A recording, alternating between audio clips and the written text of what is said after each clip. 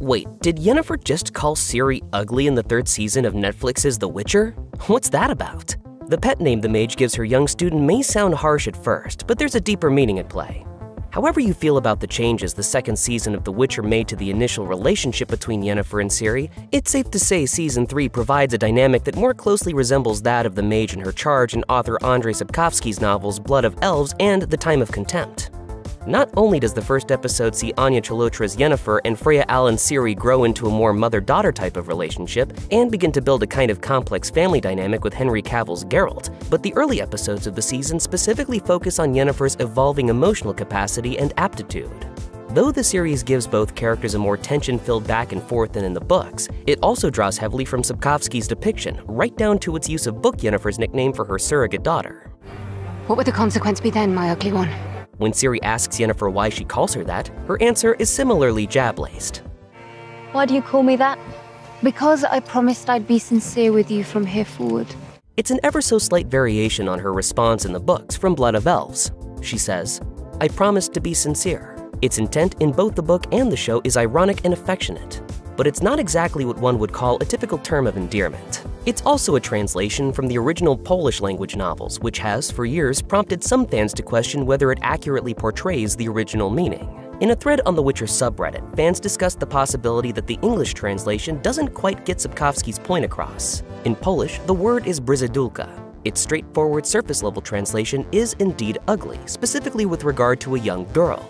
But as one Redditor points out, in some places in Eastern Europe, it's something not so unusual to take a word that on its face has a negative meaning and turn it into a cordial pet name, so it becomes a private joke between the two people. So the translation gap isn't so much linguistic as cultural.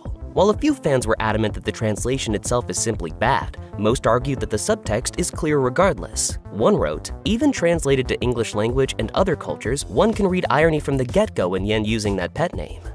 In truth, Yennefer's nickname for Ciri has little to do with looks and everything to do with her assessment of her charge's intelligence. Yennefer knows Ciri is bright enough to understand irony and self-assured enough, or at least has the capability to be, not to have to fish for compliments. The beautiful mage also knows a thing or two about how ultimately unfulfilling good looks can be. She's not about to let this beautiful young girl get in the habit of identifying too strongly with the power those looks have over others, particularly not when she possesses such real power. What's more, book Yennefer's insistence that Ciri avoid faking ineptitude plays a significant role in her simultaneously didactic and playful use of the phrase. There's also an inherent affection in Yennefer's use of the words my and one.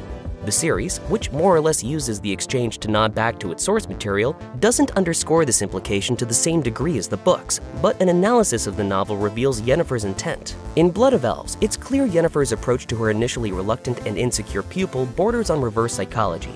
When Ciri says she can't do magic because her friends told her virgins can't access magic, Yennefer says, "I can't see a solution, so go out and lose your virginity if it gets in your way so much, but be quick about it if you please." She's not about to entertain, as a more coddling instructor might, the kind of half-feigned doubts and silly lines of inquiry children so often engage in to garner sympathetic reassurance and attention.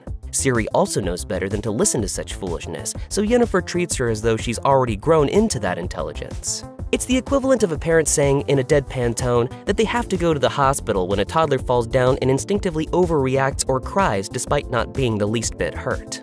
Yennefer's nickname for Ciri comes from a similar place, though its function evolves as both the pair's relationship and Ciri grow.